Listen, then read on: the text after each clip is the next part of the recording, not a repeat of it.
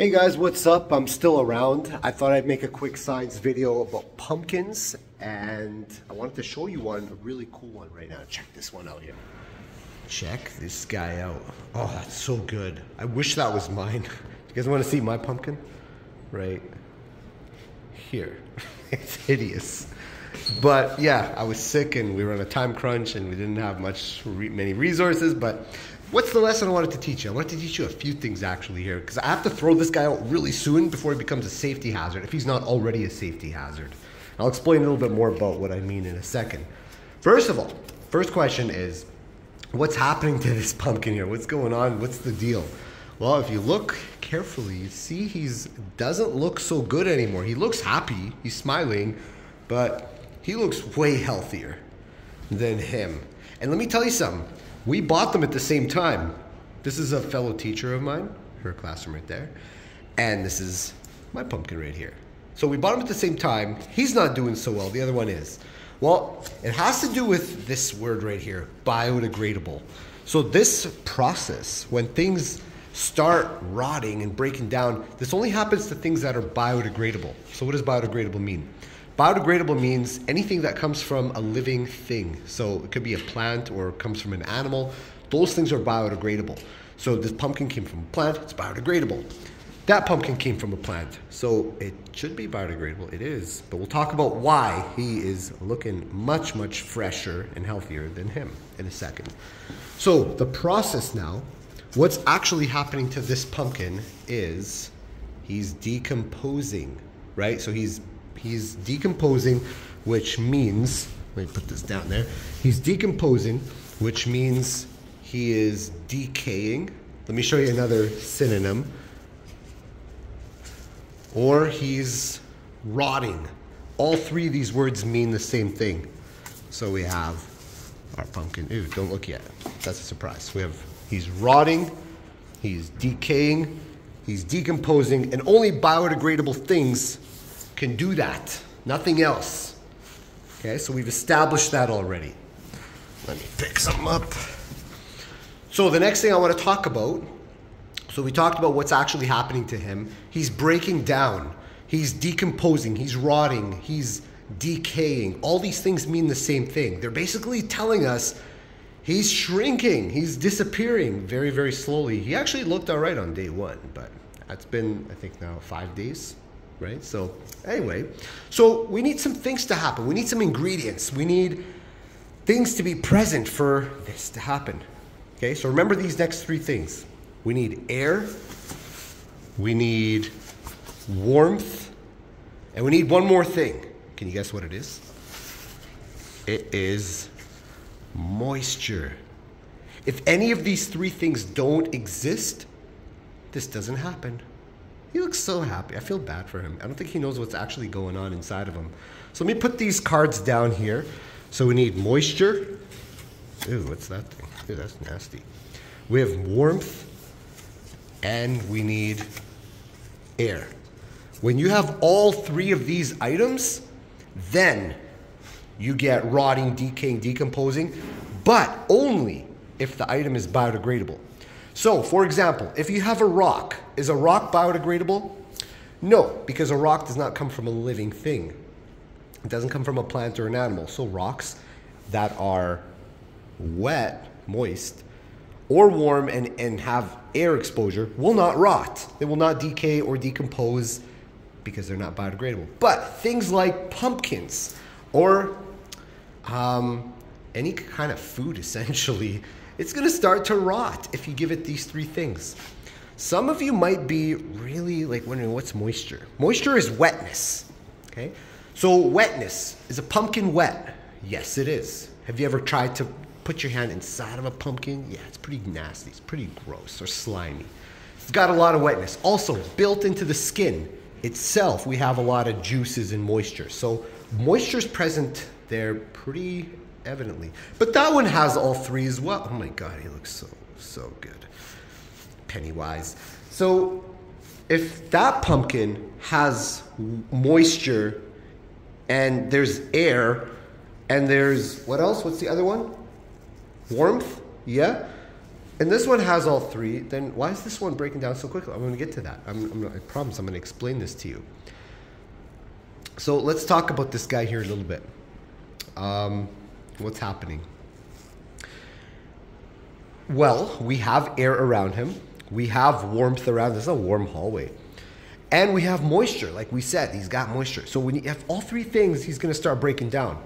If I take away any of these three, if I put him in a vacuum chamber and I suck all the air out and I give him warmth and moisture, but I take the air out, he's going to stay fresh for literally forever.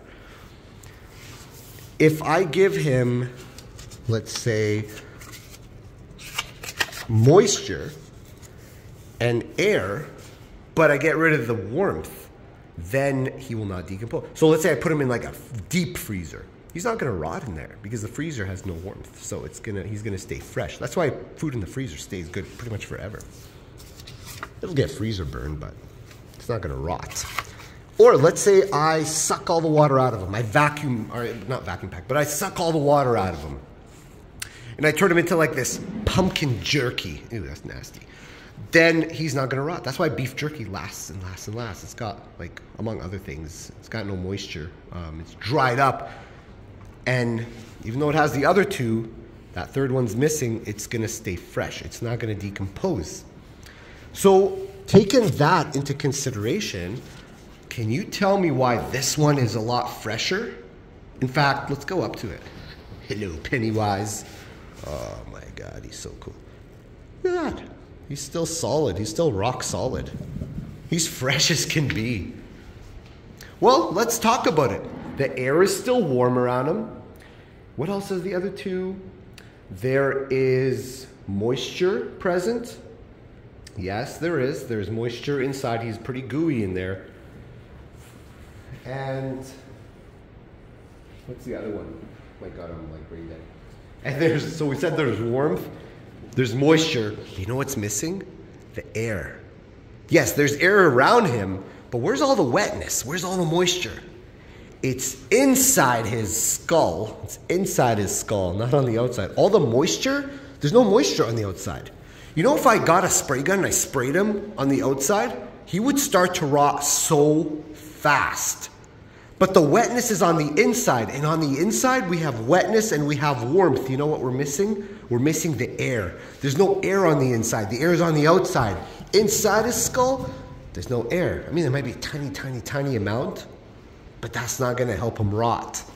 Now, eventually he will rot if I leave him there. Okay, eventually the air will catch up on the inside and it'll break him down, but there's very, very little air on the inside.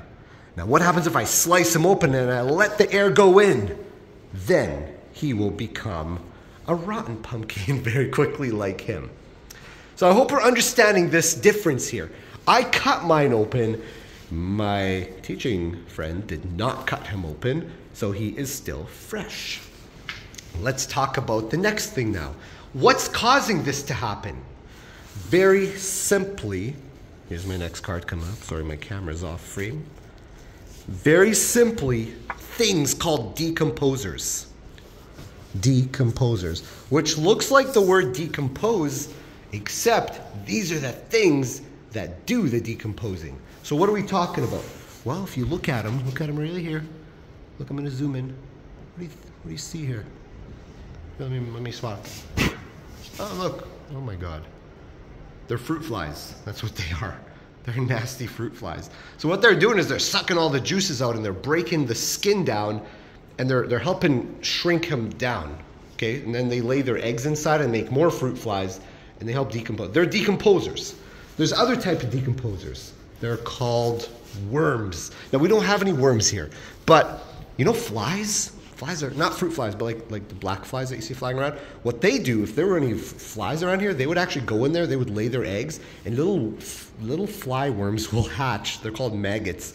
And then they start eating and breaking down the inside. It's really gross and nasty. It's disgusting, but it's true. So that's kind of what would happen there.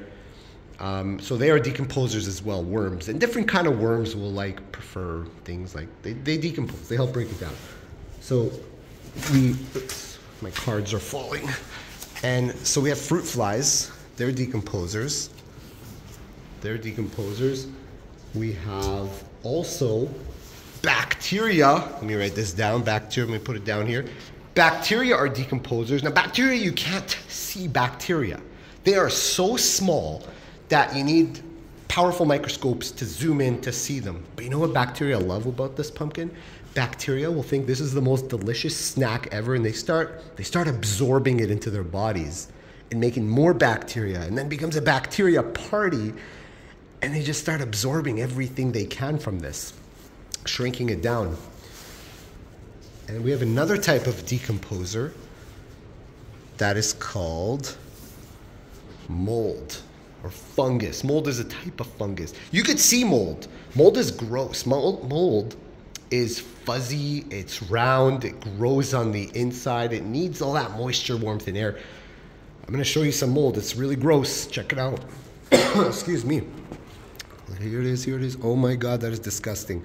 Now guys, don't worry about the pink, that's just hairspray. I thought it'd be a good idea to keep the fruit flies out, but they did not care. They just kept coming after I sprayed it with pink hairspray. But what I want you to pay attention to, see all that white stuff? And all those black circles? Those are all mold. That's all mold. It's all mold growth. And what mold is everywhere. Like, it's in the air. It's all over. Like, it's flying around the air right now. You can't really see it. It's so small you can't see it. But when it lands on stuff like this, and it has moisture, warmth, and air, it will actually grow on it, and it'll suck the nutrients into its body to make itself grow bigger and make the pumpkin grow smaller until there's nothing left except a pile of compost. Have you ever guys played that game worm.io? Slither.io. That's when all the worms eat the other. Well, what happens when a worm eats another worm in Slither.io? Well, the worm that gets eaten is gone, but the worm that eats it gets bigger. Then the more worms it eats, the bigger and bigger the worm gets. It's the same thing that's happening over here. This fungus will absorb all the yummy, delicious, to us it's disgusting, to it it's like a party. It'll absorb as much of the nutrients as it possibly can to make itself bigger and then make the pumpkin get smaller. And it'll spread pretty fast. That's why I need to throw this out, because this mold is actually a safety hazard. You don't want to be breathing in all the spores that it releases in the air to spread itself everywhere else. So I have to dispose of it pretty soon. And eventually, these decomposers, the mold, the fungus, the bacteria, the fruit flies, where's the other one? Mold. I'm losing my mind. Oh, here we go. The worms, they work as a team together. The worms, the fungus, mold, the bacteria, the fruit flies, they work as a team to break down biodegradable things to turn them into compost. And all compost is the leftover of this when it's done breaking down, and it won't break down any further. And then it doesn't even look like a pumpkin anymore. It just looks like a pile of compost, which you can mix in the soil, and it actually makes the soil super healthy. So compost is the final product of this decomposition. Now, after all this, a lot of people have questions. So one question people have is right here. Is decomposition a good or bad thing? Well, decomposition is actually, it could be bad or good. So for example, if I'm eating a steak and that steak has mold growing on it and it's decomposing, that's a bad thing. I don't want my steak molding on me, right? So, but if, let's say, a squirrel gets hit on the side of the road, then do I really want that squirrel body to stay there forever, or do I want things in the environment to break it down so it disappears and turns into earth again, compost? Yeah, of course I want that to happen. Decomposition overall is a really good thing for most cases. We want things to decompose when they die or when they're all used up, like this pumpkin here. Here's another really good question I've been asked before after teaching this.